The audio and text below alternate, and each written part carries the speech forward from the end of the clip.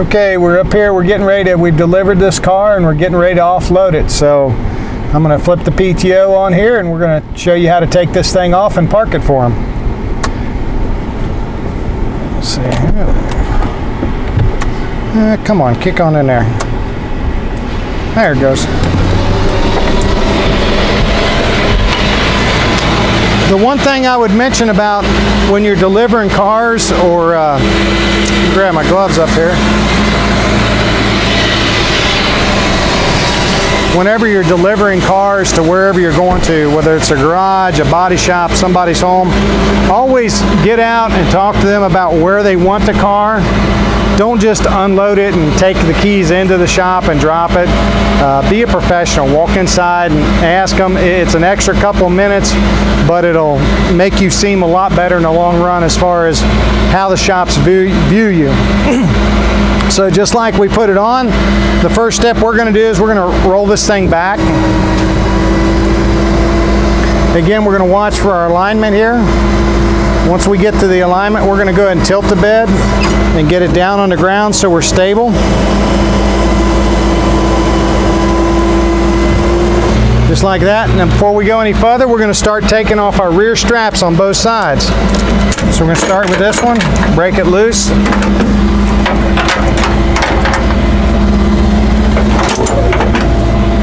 And I always loop mine under here. I've seen guys do all kinds of different things, but this is the way I do it. I think it makes it nice so they're not flapping in the breeze. Just a couple light, I'm not trying to get it tight, just good enough so that it's secure and it's not going anywhere. I'm going to go around this other back strap.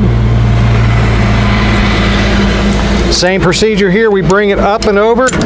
And again, as soon as you go forward on that ratchet, it freewheels. Strap out and pull all the slack out of it. Couple of ratchets down, lock your ratchet back in place. Pull our strap down through here, and again I pull it all the way back so my strap's not flapping in the breeze. Now we're going to roll this bed back a few more feet. And the very last step is going to be taking the front straps off.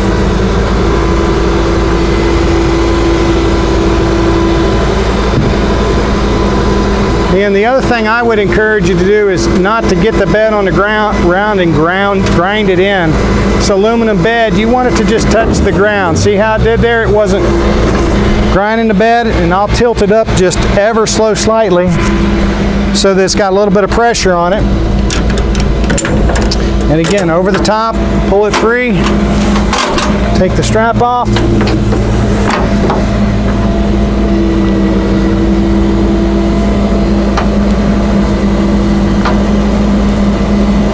Come on through there. And I pull it up there to where it's not going to flap too far in the breeze.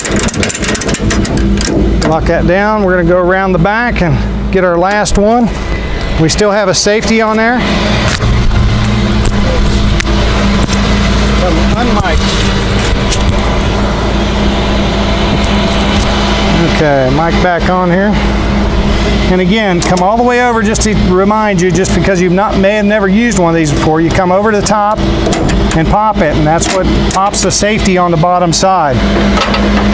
So, and again, these may be a little too, I won't say simple, but they're designed for, the videos are designed for someone who's never been around towing, and this might give them a helpful hints on some good practices to get themselves in on the first few days on the job. So now we've got all our straps off. We're still in neutral because we didn't put it in park. Again, that's my company policy. And we're rolling it off the bed here. Other guys will take the chains off and take it out of park and roll it off the bed. I'm going to tell you, you winch it on, you winch it off. You don't ever drive a car on. I'm not going to say that people don't do it. I'm just telling you from a safety, in my opinion, from a safety standpoint and from a workers' compensation standpoint, I don't want people hurt. So never get on the bed. Avoid getting on the bed at all costs. So we're going to let it roll off the bed like this, and the amount of time that you save, I don't think it's worth it. I think you're better just to let it winch off. Let the winch go just a little bit limp right there. We'll walk back here. We're going to put this Mustang in park.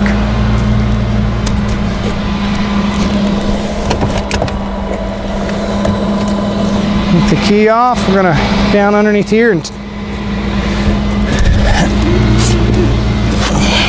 take our chains back off. There's one. Let's go over to the other side.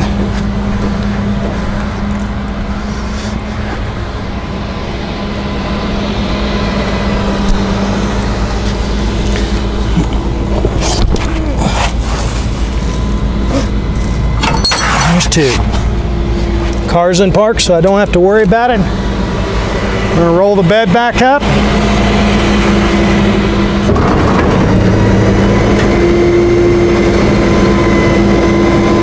And again, I think if you just get yourself in the habit of using the red mark on the side till it gets in alignment with the tilt handle, and then go to the other one, and again, don't bang the bed down. I think it makes you look less professional. Nice and easy. Touch the bed down, roll the bed the rest of the way forward. Now,